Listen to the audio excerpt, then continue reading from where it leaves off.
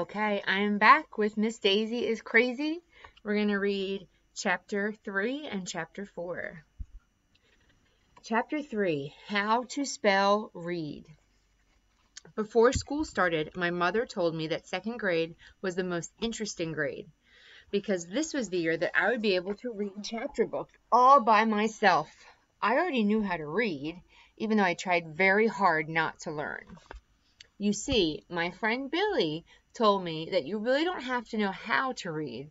Billy says that when you grow up and make lots of money, you can pay people to read for you. That sounded good to me.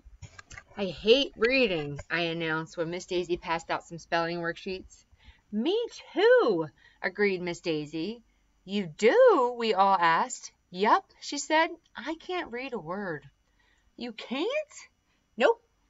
You can't even spell the word read? Michael Robinson asked. I don't have a clue, she said, scratching her head the same way she did when he told us she didn't know how to multiply 4 times 4. Just sound it out, Miss Daisy, Andrea suggested. R-E-E-D? Miss Daisy asked. No, we all shouted. I give up, she said. Do any of you know how to spell the word read? R-E-A-D, we all chanted. Wow, I didn't know that, marveled Miss Daisy. You have taught me a lot today. This is Miss Daisy trying to spell the word read. How did you get to teach second grade if you don't even know how to spell read? Asked Ryan. Well, I figured that second graders don't know how to spell very well, so it wouldn't matter whether or not I could spell. I know how to spell lots of hard words, Andrea Young announced. Me too, everybody else said. Really? Miss Daisy said. Like what? Everybody started shouting out words and how to spell them, but Miss Daisy stopped us and made us take turns. She had each of us go to the chalkboard and write 3 words we knew. I wrote tonight, writing, and McDonald's. By the time we were done, the whole chalkboard was filled with words. There wasn't even room left for more. Wow, Miss Daisy said, you kids have taught me so much this morning. I'm really glad I became a teacher. Chapter 4, Miss Daisy is Crazy. In the lunchroom, I opened my lunchbox and saw that my mom had packed me a peanut butter and jelly sandwich. I traded it with Michael Robinson for his potato chips. Everybody was talking about Miss Daisy. Miss Daisy is crazy, Ryan said. She's the weirdest teacher I've ever had, said Emily. She can't read, she can't write, she can't even do arithmetic. What kind of teacher is that? A bad one, I said. Hey, I just thought of something, Michael Robinson was able to say, even though his mouth was filled with peanut butter. Do you think that maybe Miss Daisy isn't really a teacher at all? What do you mean? Ryan asked. Maybe she's an imposter, said Andrea. An imposter? What's that? I asked. Somebody who imposts? No, silly. An imposter is somebody who pretends to be somebody else. Andrea explained. She might be a fake teacher.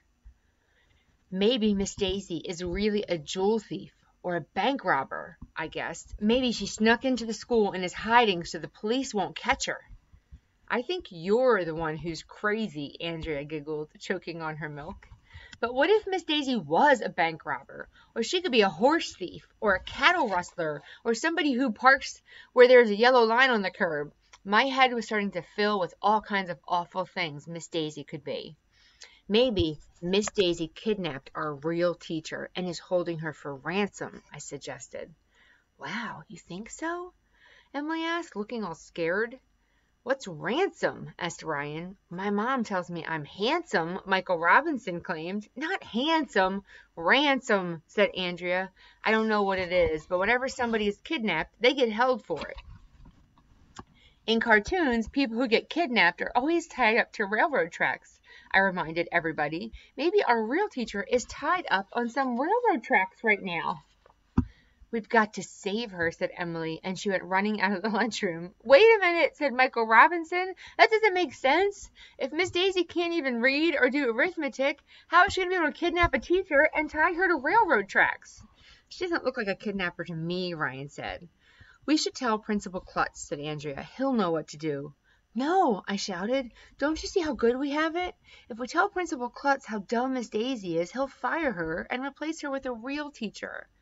A real teacher who knows reading and writing and arithmetic. We'll have to learn all that stuff. You don't want to do that, do you? No way, said Michael Robinson. I don't care if she is an imposter, or a bank robber, or a kidnapper, I said. I like her. I say we keep her. Me too, Michael Robinson agreed. I think she's cool. Okay, let's not tell anybody, I said. It will be our little secret. We all agreed. Our lips would be sealed, but not sealed with glue or anything. That would be gross. All right, that's chapter 4. See you later.